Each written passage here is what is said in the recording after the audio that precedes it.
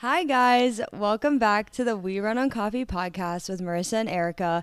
And we're here for Marissa Hour today. So if you guys know, that means that Arika has no idea what I'm going to talk about today. No clue.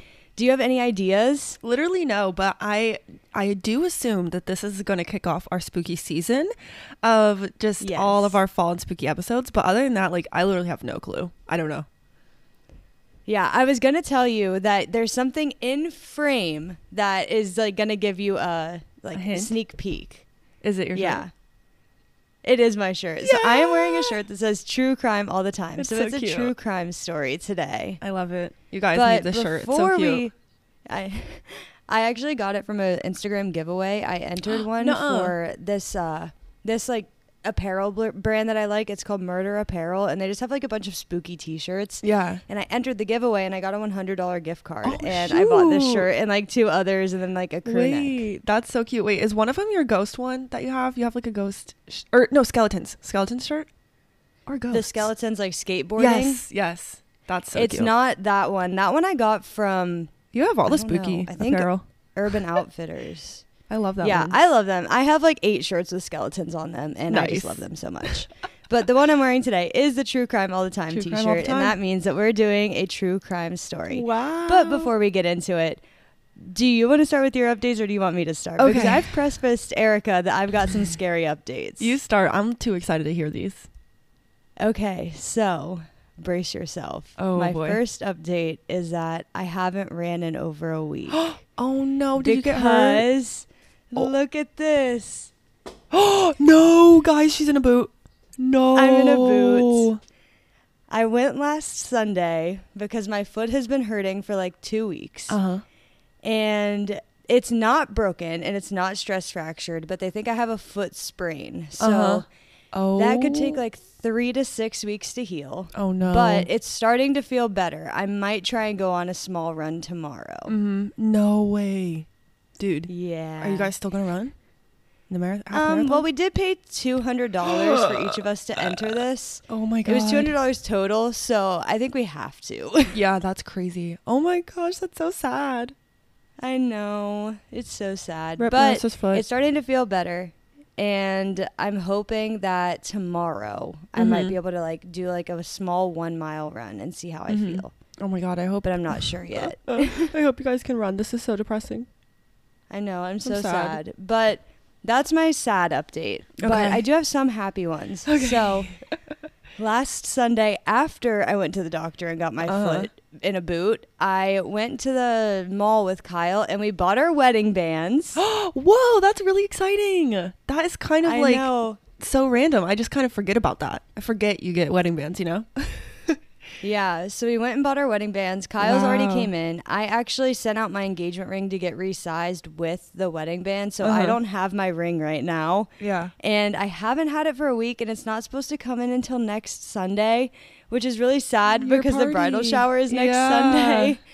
And I don't know if I'll have it in time. Oh, that's so sad. But that's exciting, though, because, you know, you want it to fit and look good. Yeah. Oh, my gosh. Wait, I can't wait to see what they look like. How cute. Yeah, and we're not going to show anybody until the actual wedding. Yes, that's so good. It's a surprise. I love that. What else have I done? Those are like my 2 biggest updates. Yesterday, Kyle and I went to the Bengals preseason football game. It was so hot. It was 95 degrees. Oh my gosh. It was unbearably hot, and they lost. So we suffered through the heat for nothing. That hurts. That hurts really bad. And then that was like all day yesterday. That's really all we've done because we haven't been able to run in the past like week and a half. Oh my God, you have the highs and lows. Dude. I know. That's crazy. Well, I'm ready to hear your updates. I have a lot.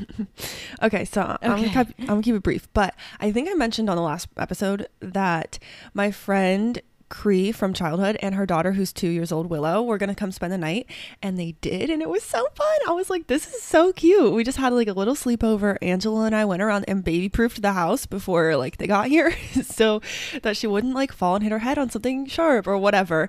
So that was so weird just to think about how many things in your house are not meant for like a child, because oh my god, we had a lot. Scary. Yeah. So that was fun. We had them come stay the night, and now I think it's gonna be like a little tradition, like once a month. I think they're gonna come just spend one night, which is so fun. We took her over to Angela's mom, so Willow got to jump on a trampoline for the first time in her life, which was so freaking funny. And Cree and I were just bouncing her and just making her fly, you know, like popcorn on the trampoline, and she was just cracking up. It was so cute. And then we took her in the hot tub, which we made like a pool, like we made it like a cold tub, if you will, or warm. And so it was like a little like her size swimming pool, and she was just splashing around and like drinking it, which was disgusting, and it was just so cute. Had a fire, made hot dogs, all that kind of stuff, and like I'm just obsessed. So shout out Cree and Willow, because she's so cute. I'll have to send you a picture. She's a redhead, super curly red hair, and she's crazy. She's so cute. Also this week, this is so nice, I took a mental health day from work on Tuesday just because I felt like it, and I hung out all day with Angelo, and we planted. It was his last day of freedom, if you will, before school. It was his last day off of school, so we went outside and like did all of our garden and planting, and then we went in the hot tub as well and had food, and it was just nice. So that was cool. And then the day after that at work, I went to a virtual conference, so that was really fun. The American Marketing Association virtual conference, shout out. So that's just kind of random, but something fun that I did at work, and I learned about marketing things, which is not very fun for some people, but I thought it was fun. And then 2 more things. So last night, Angela's mom, she does this kind of every year. She's like, does everyone want to come over and have a back to school lasagna night? Because she makes homemade lasagna with like homemade sauce and everything, and it's so good. It's like everyone's favorite. So she asked if we wanted to have our back to school lasagna night, and she made me an entire pan of lactose free lasagna, and it was so good. I haven't had lasagna in like over a year, if not longer, and it was so fire. So thank you, Julie. Shout out if you're listening to this. Someday she will listen to this. She doesn't listen to them live, but I know someday she'll hear this. So thanks, Julie, because it made my day. And Angela tried it, and he was like, this is so good, like I'd almost rather eat yours, like yours is delicious. So now I just have like a pan of lasagna in the fridge that I can actually eat, which is shocking. So that was awesome. And then my last one is, I didn't know why I wrote this. I don't know. I feel like I told you this already, but I can't remember, but I'll tell the podcast. Maybe they don't know. If you've been listening, guys, if you're OG, you know that we've been having this back and forth, me and Marissa, about whether or not we're visiting her for Thanksgiving, and it's finally official. Okay. So I just wrote that down because I wanted to share with everybody. We're officially going for Thanksgiving to DC, and I'm so excited because we haven't been there in a minute, and we haven't gotten to see their new apartment. Although we did see the outside. Yay. But not the inside. Yeah. We're not going to be having Thanksgiving here, right? Unfortunately. Too many stairs. Because we live on the 4th floor. Literally. And we have grandparents coming. So that's a little bit mean to make Oma just walk up 4 flights of stairs. Literally. That's horrible. So we're going to do it at whatever Airbnb they decide to get. But it'll be so fun, and I can't wait. Oh, and I started, which I know you already have some, but I started some countdowns on my phone because I used to do this, and I would always have something on my phone, so I had something to look forward to. And then for a while I didn't. I'm like, maybe that's why I'm so sad. I have no countdowns. I have nothing to look forward to. So now I have 46 days and 21 hours until we leave for your wedding.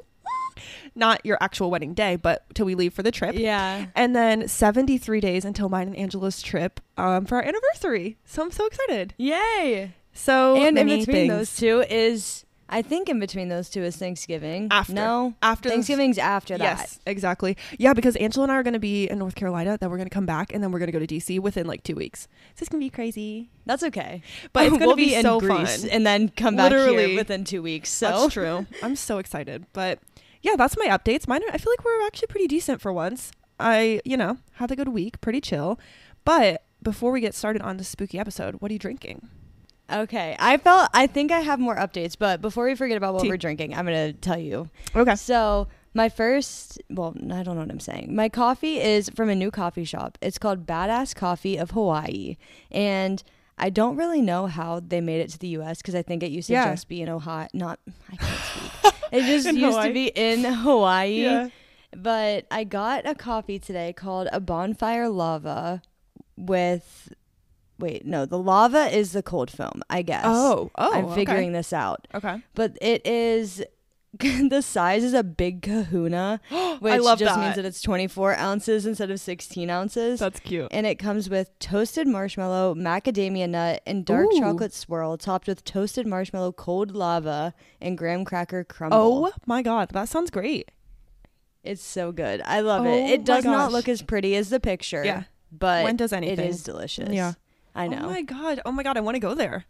If it becomes one of your faves, then I'll have to check it out when I come. I think it already is based off of like this much of my coffee being That's crazy. That is crazy. We're gonna go when you come for Thanksgiving. Yeah, that's cool. Badass. What are you drinking? Badass.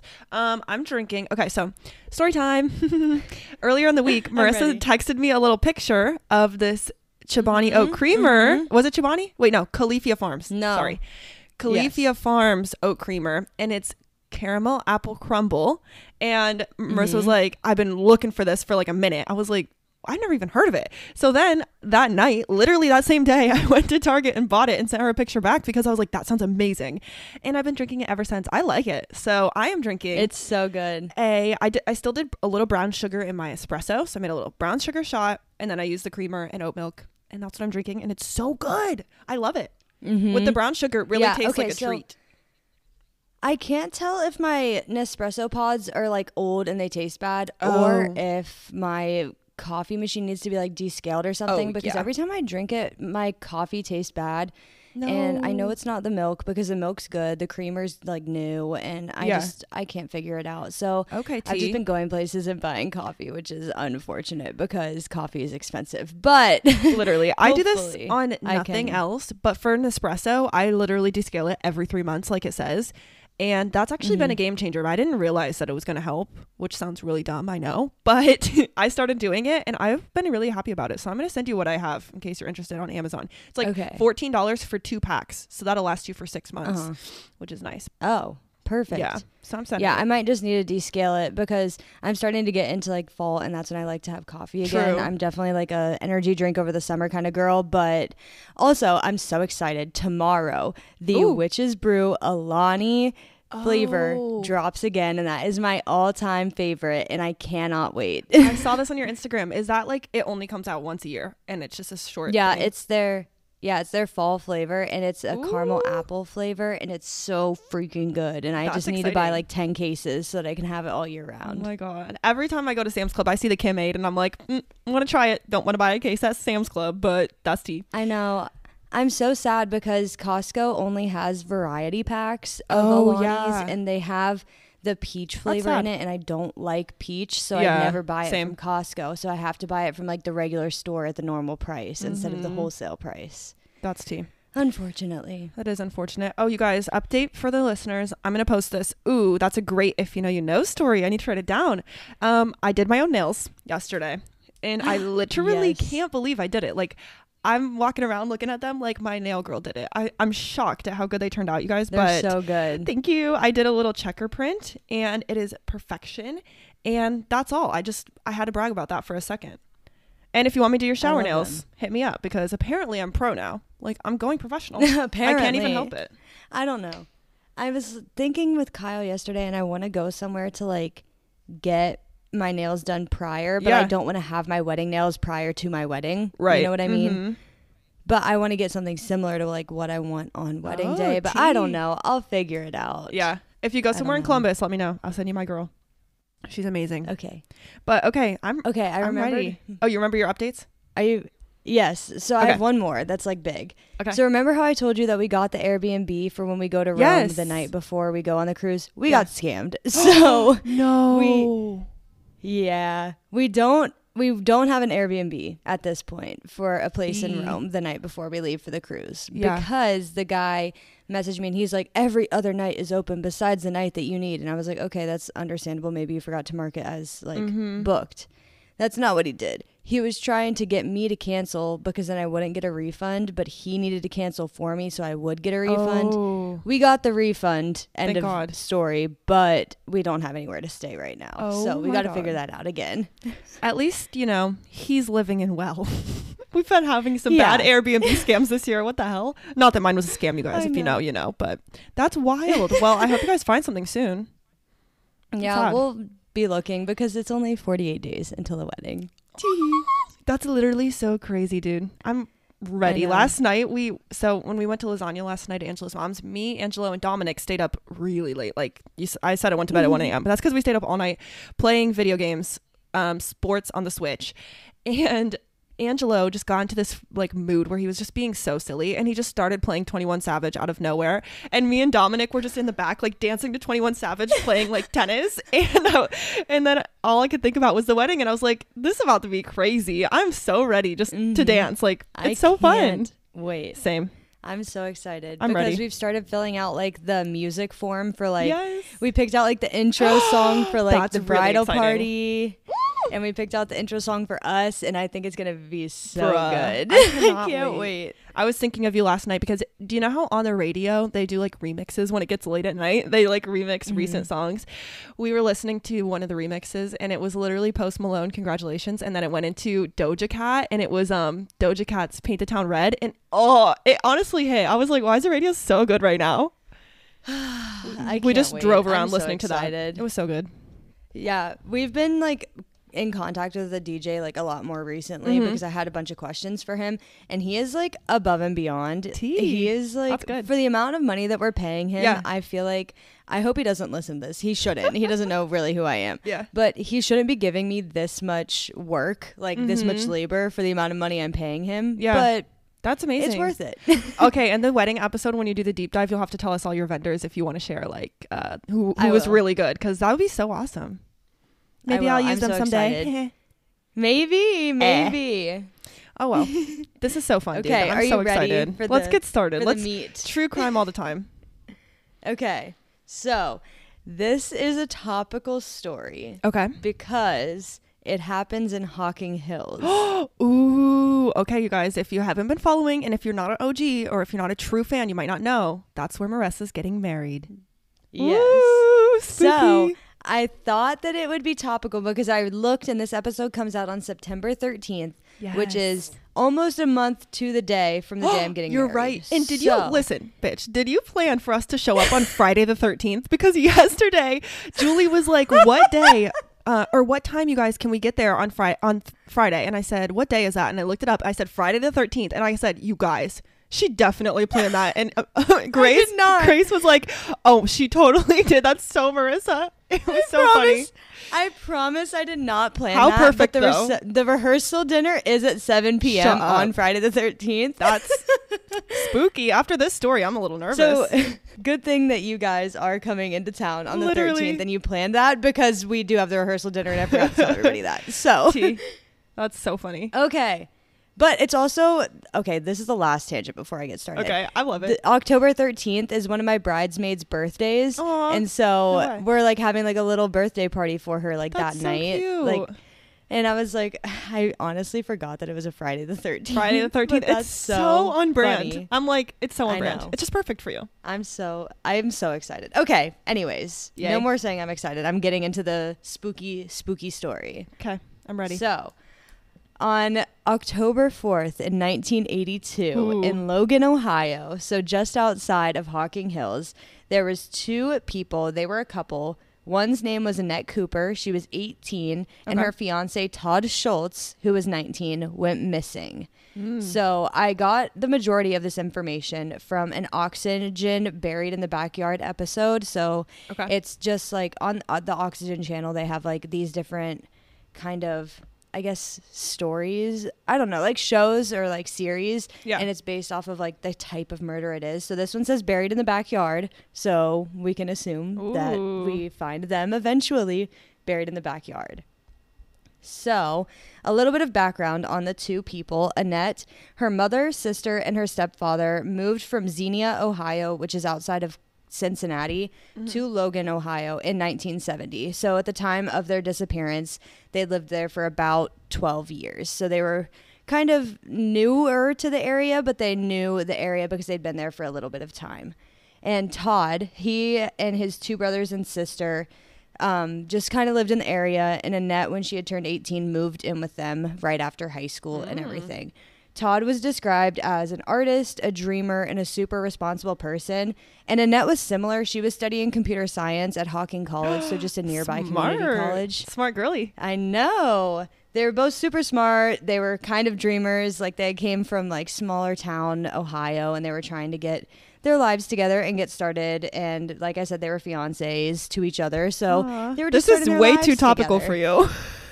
I know. Wow. Well, good thing me and Kyle don't die at the end of the story. Thank God. Hopefully. Bless. So Annette and Todd enjoyed walking around Logan, Ohio. There's a specific area by the train tracks by the Hawking River that they really liked walking around, just down by the river. And they liked doing it late at night, just kind of like a little fall evening. Like I said, this was in October, so during the fall they just like to walk around in the area and just kind of enjoy the weather and each other's company. Why do I have shivers already? The evening before their disappearance, the couple was heard arguing at Todd's parents' house. So Todd and her had just gotten into a disagreement, Todd and Annette, and their family, since they all lived in Todd's parents' house, they just kind of heard them arguing, and they were like, I wonder what's going on. But that night, they went out for one of their walks like normal, and they were just going down by the river. They told the family that they were leaving. And then the next morning, Greg, Todd's brother, realized that they never came home the night before. And they were like, I wonder if they like fell asleep in the field or whatever, because that was pretty topical of the time in 1980s. They would just go out to the field, spend the night together to kind of get away from the family, especially because they were living in Todd's parents' house just to get some alone time. And so the next morning when Greg had said that, Todd's brother, they were like, okay, let's maybe think about it for a little bit. But then they ended up filing a missing persons report with the police. And the police initially thought that maybe they ran off to elope because they were 18 and 19. Right, they were adults, yeah. And they were like, maybe they just ran off together. They wanted to spend a little bit of time alone. They wanted to elope and not do it with the family stuff. But tips started coming in once they had like ramped up the missing persons investigation, and they started piecing together the last hours that Annette and Todd had spent together. So they were seen by a witness carrying things close to the cornfield. They described these things as like pillows, a blanket, a picnic basket. So like I said, they were probably going out there to just spend time with each other, have a late night picnic, hang out, watch the stars, anything like that. Not uncommon. Okay. Things that people do in a small town still today. What else are you going to do, right? Yeah.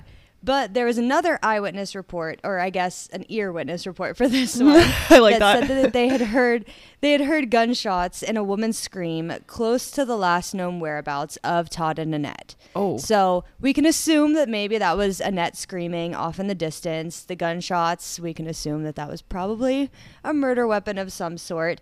And they just kind of heard that out in the like area of like the Hawking River and the cornfield that they were talking about. Ooh. And in this episode, they described the cornfield as Logan's backyard, like the community's backyard, because I guess I haven't really been to this part of Logan. I've really only been to the downtown part. And I'm guessing around like the outskirts of town, there's a big cornfield that just like backs up to everybody's house. Yeah. Okay. Yeah, and they just kind of all go and hang out there. So that's why they were like referring to it as the community's backyard. So after they had canvassed the area for a week, the police started investigating the cornfield that I was talking about around the riverbank. So this is after they had gotten a bunch of tips called in from standers-by and stuff like that around the time of their disappearance. And like I said, they were canvassing for about a week. So they were talking to eyewitness statements. They were talking to people in the town. They were kind of going around asking family members anything like, hey, have you heard from Annette? So at this point, they've been missing for a week. And they go down to the cornfield around the riverbank. And the first thing that the police find is a human torso along the riverbank. No. And dismembered? Like alone? Oh. Yes. Oh boy. So all they find is the torso part. So no arms, no legs, no head, just the torso. That's bad. And they were so shocked because Logan, Ohio is still a small town, but they were expecting to see a body, not a torso. Right. They were like, okay, well, if we find, like, we heard gunshots, we're assuming that these people went missing. They didn't run away to elope at this point because there's eyewitness statements saying that they saw them walking out there and that they heard gunshots and screams and everything. So they're like, oh, we're expecting to find like a buried body. Nope, they find a dismembered torso in the backyard of the community. Oh my gosh. And a few minutes later, they find another torso. And they said that they were unclothed, but they were very obviously one male torso and one female torso. So they were like, this is probably Annette and Todd's bodies or torsos, but they could not get a positive identification yet because there was no heads for them to be able to look and identify them. So they continue looking around the area, and the next part that they find an arm in the cornfield area. Oh. So then they start digging and unearthing a little bit more ground, and they begin finding more and more body parts as they continuously dig down. And once they find that first arm, like I said, they continuously find more. So they pull out like legs, arms, everything. And then they eventually find a head. And the head that they find was described to be a blonde-haired, blue-eyed girl, which is exactly what Annette looked like. No. Do you have any ideas of what has happened yet? No, but I imagine like, okay, when you first hear like some of these stories, usually you're like, okay, the partner is the first person you go to, right? So you're like, oh, they found the woman. Okay, it was maybe the boyfriend. That's the first suspect. Almost always, I feel like, when you listen to like true crime stories. But if they were both dismembered, there's obviously something happening here. So I don't know. I have no idea what's going to happen. Well, so far, we only know that it's Annette's head, and there's a second torso. We don't know that it's Todd Not yet. Todd. Oh, that's tea. In which case, let me throw out a conspiracy theory, just for funsies. Okay. What if, okay, this is just a what if, you guys. So Annette was cheating on Todd, okay, with this other man, and then Todd found out, and he dismembered them. That's all. I rest my case. I'm here for the drama. However, I'm sure that's not what happens, but it's funny. They continue to dig and they find Todd's head. So it's not that. It's Todd. Oh my God. So there's someone else. There's a third party that we need to know about. There is a third party. So so I jumped the gun a little bit because my next note says the second head was discovered, but it was so beaten that they were unable to identify it right now. However, like I said, I jumped the gun. It was Todd. Okay, well, that's tea, though. That's not good. Some trauma to the head. But imagine the investigators at the time, and they were like, oh, well, we have a head. We can't decide that it's Todd right away. Yeah. But they're like, maybe it was Todd. Maybe, like, their heads just go spiraling. Start going a million miles a minute. Yeah. But using dental records and medical records, they were able to determine that they were the dismembered bodies of Annette and Todd. Wow. So, moving forward, they continue looking in the crime scene now, the area that they've determined to be the crime scene, which is the cornfield next to the Hocking River riverbank. And they start canvassing the area again for more evidence that doesn't include body parts. Okay. And the first thing that they find is a boot print that was found in like the wet area next to the riverbank. And they take a plaster cast of that. So they basically just pour in, like if you think about like a ceramics class or something, like they take clay or plaster and they just pour it in and then they pull it out and they have a version of the boot print that they can take back. So after they do that, they take the bodies to the coroners because that's all the evidence that they've really found in the scene at this point. And they take the body to the coroner's office and they start to do the autopsies on them. So I don't know what this means, but I put 22. No, I don't know what that means. I'm guessing like 22 stab wounds or something. Oh, I know what it is. See, these notes are sometimes very, very detailed, and then other times I just write down 22. Literally numbers. I don't know what that means. The 22 is that they were shot with a 22 millimeter pistol. Got it. That's what it means. Okay. And then they were dismembered with a knife. So, like I said earlier, there was an eyewitness report or an ear witness report, like I said earlier, of a gunshot and then a woman's scream. Okay. So we can assume that they were shot, and that was their cause of death. Yeah. And then they were dismembered with what they called either a knife or a machete. They weren't sure what kind. Mm-hmm. And the coroner described Todd's cuts as crisp and clean, and they described Annette's as more like frenzied, like a little bit more rough around the edges. Interesting. Like kind of a little bit more aggressive. Yeah. And this is a little bit graphic, but Todd did have his penis cut off as well. Oh, wow. So Yeah, so they're thinking at this point, like, well, obviously, like, it could be sexually motivated if they're cutting off the genitalia of one of the victims. And if Annette's are a little bit more frenzied, maybe they were, like, more angry at her. Right. Something like that. But as of right now, in the investigation, they're not sure. Okay, this is my thoughts on the cuts. Okay, I want to throw this in because I just want to know if I'm going to be right sometime. Okay, this is my thoughts. They started with Todd. Okay, so this person, I feel like maybe they were good with a knife. Maybe they were a butcher. Who knows? But I feel like they started with Todd. And then maybe they made her watch. I know it's graphic, but that's why she screamed. Maybe. And then he was in a hurry. Or they. So sorry. Murderer, was in a hurry. And maybe that's why they were more frenzied. Maybe he wasn't. Maybe they weren't as angry. They were just in a hurry. I don't know. That's all. Have to hypothesize. We'll see. Okay, so like I said, this happened in 1982. So of course, because it's the 80s, they assumed cult activity immediately. Oh, great. They were like, there's some sort obviously there's some sort of satanic cult out in the woods that is out here killing people. Great, yeah, obviously. Of course. And satanic panic is basically just when rock music started to become more prevalent. They thought that rock music was of the devil for some reason. And they thought that all of these teens were being possessed by the devil to become satanic cults. And basically it's a way to describe that things happen in your town and give it like kind of like a scapegoat, right? And be like, well, of course the satanic cult that lives in the woods did this. Nobody in our town could ever do this, right? But they start thinking satanic panic. They think it's ritualistic because it's around Halloween. They're like, maybe people are like out here like offering up the bodies to the devil. I don't know, but anyways, there was no evidence of cult killings found. They didn't find any like cult artifacts or satanic artifacts out in the area of the like crime scene. But because it was so close to Halloween and because they weren't able to determine who had committed these murders, they postponed trick or treat, of course, they were like, let's not let the kids go out. Find body parts, literally. Yeah, exactly. So the next part is the funeral. So the whole town comes to memorialize Todd and Annette and kind of share their remorse and their mourning together, including all of Todd's family. However, Annette's mother and her stepfather, Dale, do not come to the funeral. That's odd. So, Dale, I'm looking at you, my friend. Okay, wait. Maybe. Pause. Did they ever look in the water for any evidence or no? They did. They just...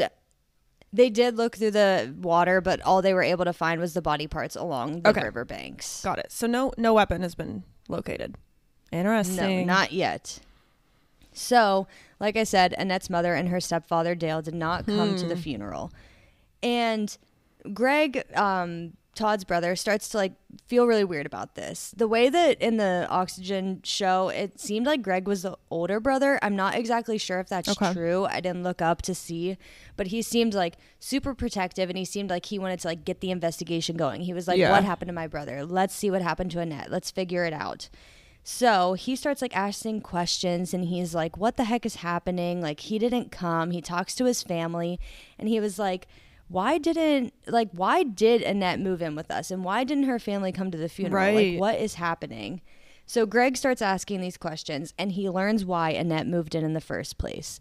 So his family, so his mom and dad, Todd's parents as well, they talk to Greg about this and they're like, oh, Annette moved in because her stepfather Dale had been sexually assaulting her since she was 12. Oh my God. And she was 18, remember, at the time of her death. So he had been molesting her for the entirety of the time that they had really lived together. And so he was like, wow, that's weird. I think Dale did this because, like I said, it was kind of a sexually motivated crime. They cut off the genitalia of Todd, and it was like really frenzied of an attack on Annette and how they had dismembered her. So it seemed like it was some sort of like crime of passion. Like Dale was coming to, like, I don't know, cut up them and like prove that Annette was like his or something. Really weird situation. So the detectives ask Dale, they're like, hey, where were you at the time of the crime? They start investigating him because Greg has really put out these like feelers of Dale is suspicious. Like we don't like Dale. Like we think he did it. So he said that he was at home and every single day after work, he liked to get naked and read the newspapers after work in his chair. Okay, Dale. Which I wrote in parentheses, ew. Literally, because ew. The fuck? First off, you're just subjecting your family to you being naked on the couch every day. Why? That's weird. But anyways, they were like, okay, whatever. This is weird. Maybe he really just wanted to say that to the police out loud. He really just wanted to be like, yeah, he did. I'm naked after work. Ew. That's like literally all he said. He was like, yeah, I came home, I got naked, and I read the newspaper. So I obviously couldn't have killed Annette and Todd. Ew. Because I was naked on the couch. Like, of course. So Annette felt like she had to run away because she was being subjected to this every day after school. She would come home, Dale would come home from work, and she was like, he's naked, I don't know what to do. And they start being suspicious, like I said earlier, that Dale wanted her dead because he was jealous of Todd and that he couldn't have this innocent little girl, Annette, to himself, which is disgusting. Right. Dale denied that he had any part in the death, but he was still the strongest suspect as determined by the detectives and the police in Logan. So they bring him a warrant and they're like, hey, can we please look through your house for like any evidence that this is something that you did?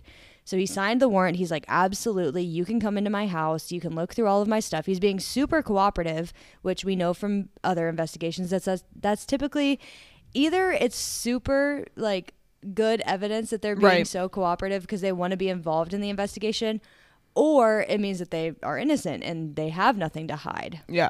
So he signs the warrant. They look around in his house and they find a machete with blood on it.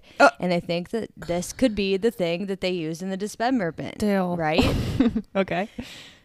I don't know. And then they find a blood-soaked carpet in his house. Jesus. And he blamed skinning a deer on this. Okay. And I said, in parentheses, bruh, why are you skinning a deer in the living room? Literally. Literally on the carpet with your machete. I was like, okay. Yeah. I was like, okay, weird. So they were like, is this human blood? Let's figure it out. Is this a crime scene? And they look at the blood and try and figure it out, and whatever. We don't have the results yet. They just take the blood, they try and figure out if it's human blood and if this is a crime scene. Okay. So another thing that they found was that Dale always wore cowboy boots, and he handed them over to see if that boot print was his. However, the boot print came back inconclusive. They were unable to determine if that was the boot print found at the scene. So that happens sometimes. Things can be similar. They're not able to make a definitive answer. Also could be Todd's boot, question mark. I know. It could be. Yeah. So I wrote down, this is stupid because blood was found. They couldn't do DNA, but they I don't know.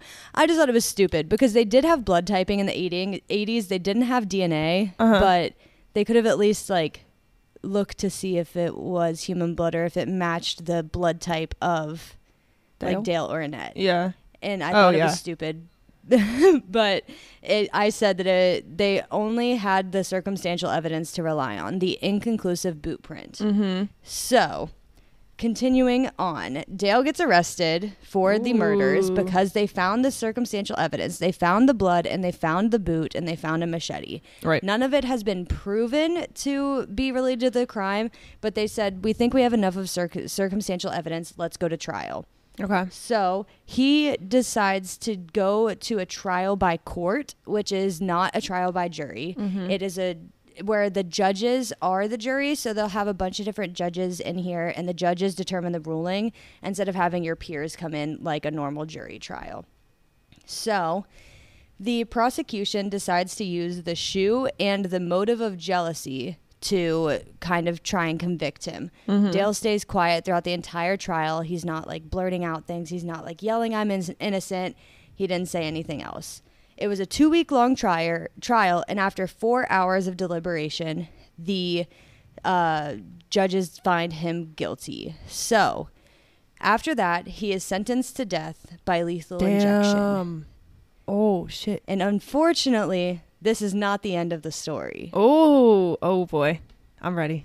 So I'm buckled Dale decides after you get sentenced to death or you get sentenced to jail, depending on the crime that you have committed, you get a certain amount of appeals. Mm-hmm. For death sentences, I believe that you get 3 appeals. So after 7 years, Dale decides to exhaust his first appeal. Mm-hmm. And when he does so, this is under new prosecution, and he says that they ruled the boot print was inadmissible because of the way that it was collected. Mm-hmm. And they turned over the decision saying that it was a wrongful conviction, and Dale is released. Whoa. Isn't that crazy? After only 7 years too. I mean, that's a long time, but it's also not. How old was Dale? Yeah. I don't know. He was probably like in his 50s, 60s. Okay. So Dale gets released. They say it's wrongful conviction. The boot print should have never been admissible. That's basically the only evidence that they were relying on. Yeah. Which, that's understandable. That's a wrongful conviction if the boot print was inadmissible evidence. So he gets to go home. Okay. He leaves. So now, after that appeal, a new prosecutor comes in when the case is reopened. So there's a new prosecutor in the office, and they open a reinvestigation. They do 10 years of reinvestigation on this case. So after those 10 years, it's all of a sudden 2007. Whoa. And a woman named Judy Lynn Scott comes forward and gives another additional eyewitness statement. Oh. She says that she saw her ex-husband Kenny the night of the disappearance with the victims. What? And they were just walking around. Okay. That's interesting. Kenny. And what? That night, Kenny comes home to Judy, and he is all bloody and cut up. And he said that he got into a fight with his friend Chester at a bar. Okay. Chester. I know, Chester. That's a funny and name. That's all he could give. He couldn't even give like a last name. He was literally like, his name's just Chester. Oh yeah, Chester at the bar down the street. Oh, I know. So silly. Oh my gosh. At this point, what are you thinking? Did Dale get out scot-free, or is Kenny this new person that Judy decides to bring up so many years later? Right. It really Who makes did you it? ask yourself why she waited so long. Like maybe she was scared of him.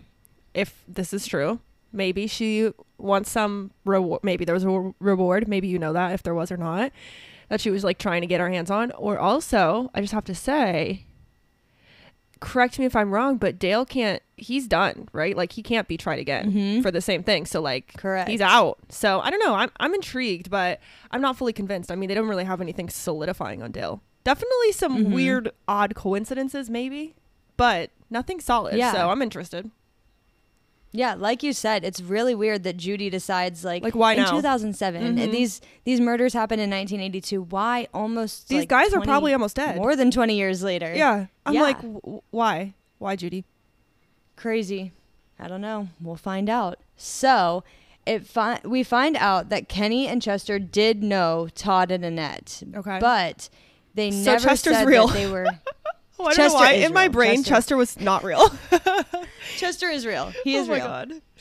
Okay. So they never said that they went into the cornfield, but they were around the area. Okay. And Kenny's description of why he came home bloodied and cut up that night was because he cut himself on the window trying to like break back into his house. I guess he lost his keys while he was at the bar. He tried to punch in the window and he ended up cutting himself. That happens. I mean, I guess, unless you knock on the door and ask for Judy to let you in, but whatever.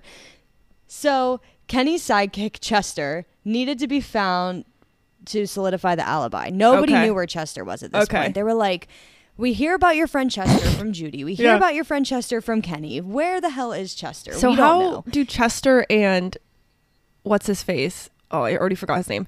How do Chester and Kenny know the victims? Did it say like why do they know who they are? We don't know. It said that they had just like been partying that night and like they like, interesting. I think it comes up a little bit later, but they were like all drinking together and they had asked Kenny and Chester to like buy weed from them to go and get like high in the field or something. Okay, I guess. so they're not like typical longtime 80s friends. Okay, got it. No.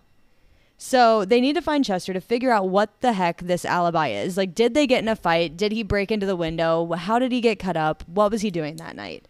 We'll figure it out. So the next thing that happens in the investigation, the police receive a letter from an inmate saying that he feels a little bit guilty about the whole murder and that he feels like he needs to come clean. And later on, Chester they figure got out that this letter... No, the police got this. Oh, the police got it. Okay. Yeah, so they're continuing their investigation. They're just looking through all of the evidence. And then all of a sudden, as they're reopening this investigation, this letter comes in from an inmate. And he's like, I feel a little bit guilty. I feel like I need to get this off my chest. Oh, boy. I need to tell you what happened that night. Yeah. And we find out that this letter comes from the Chester that we've been talking about. Oh, shit, Chester. Yes. So Chester's like, I feel guilty. I need help. Like, I feel like I need to talk about this. So Chester then gets like interviewed by the police because he's like, I need to talk. And he says that Kenny and Chester were drinking all day. And then Todd and Annette found them at that bar, like I was saying, and they wanted to buy weed from them. And they were like, okay, whatever. We'll sell them weed and then let them be on their merry way. Wrong. They follow Ted and Annette, Todd Chester. and Annette.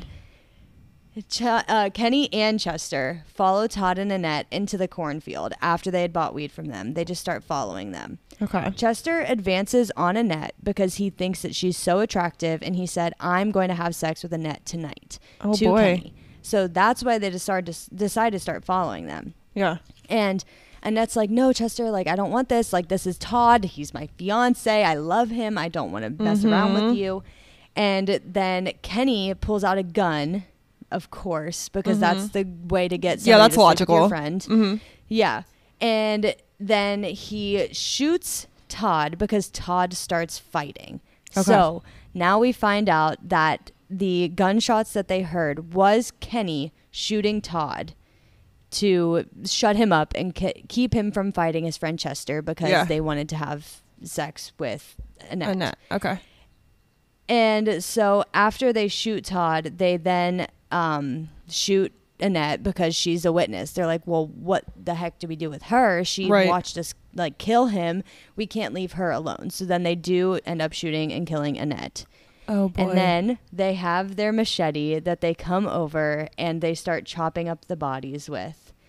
And that is close to the end. So we find out that Chester and Kenny are the two that committed these murders, not Dale. So apparently, bruh did skin a deer in the living room. Okay, great. Which is very odd. And apparently he just liked coming home and getting naked. Great. Dale is not a good person because he comes home and gets naked and subjects his whole family to that. And he still did molest Annette for like 10 years. So not a great person. However, he did not commit murder. And the way that they finally get them is that they do a lie detector and it shows that they cannot tell the truth and they are lying about what happened on the night. They can't get their stories straight. And lie detectors aren't admissible in court. It's just a way for them to show the victim, or not the victims, that the suspects. They ask I can't speak. They ask the suspects questions and they're like, what happened? And then they're like, hey, you just lied. And then it forces them into a confession. Right. So that's kind of what happened in this scenario. And the family was completely on the side that Dale had done this. Todd's family was like, oh, Dale definitely did this. But once they heard the stories and they had those forced confessions out of Kenny and Chester, they completely flipped. And they're like, nope, it's them. We got to put them in jail. Yeah. So they are then arrested and charged with the murders of both Todd Schultz and Annette. What's her last name? Annette Cooper. So they go to trial. And instead of going to trial, they actually take pleas. So Chester pled guilty to both of them. And he said that he was involved in the dismemberment and the killing of both individuals.